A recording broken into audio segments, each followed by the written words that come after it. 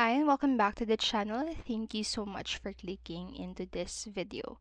So in this video, I am going to teach you how you can install or update the SK launcher. So make sure that you stay until the very end of this video so you won't miss an important step or information. And without further ado, let's get on it.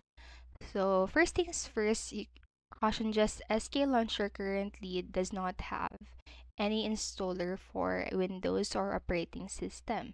So what I'm going to do here is to provide you a link where you can download the latest version of the SK launcher. So that is the first step. So download the latest version of the SK launcher from the link provided. I am going to provide that in the description below. And then after that, just select the version of SK launcher that is compatible with your operating system. And then if you're using Windows, just download the exe file or the executable file. And then if you're using the Linux or the Mac OS, download the JAR files. And then just follow the instructions to install the SK launcher. So some of the common issues that you may find is that they are unable to download launcher is the download buttons are not showing up. So there are a few reasons why it may happen.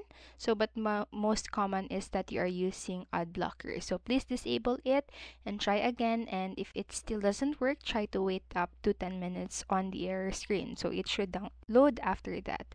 And the next is file is getting downloaded as HTML file. So this may happen if you're using a download manager, so just please disable it and then you can try again.